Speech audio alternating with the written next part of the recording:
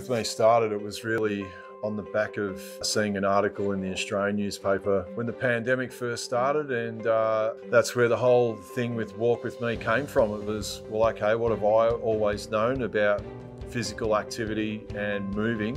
I thought, well, hang on, you blend the walk with a Zoom call and anyone can do it from anywhere in the world, and that's how it all happened.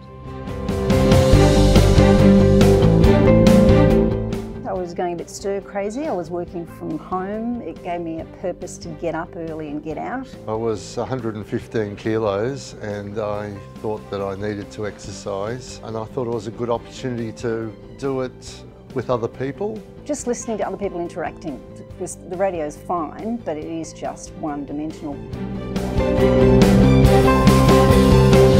Being able to get our students more aware of their emotions, being able to talk and putting them in a position to be able to talk to someone else or listen. So we just had to educate them, and this was a vehicle for that. The journey then became, what did they get out of it about the speakers and the guests that we had? That's what really kept me going. I thought, this is fantastic. Not just the guests, but just the message that was consistent through all of the different talks was really uplifting. And the beauty is there's no pressure to speak, and you can listen. It's about adding more tools to your kit bag, and you can thrive in any environment. And that's, if you're able to add things to your kit bag, you could look back at the year and say, hey, even in a tough year, I managed to take a few steps forward, pardon the pun.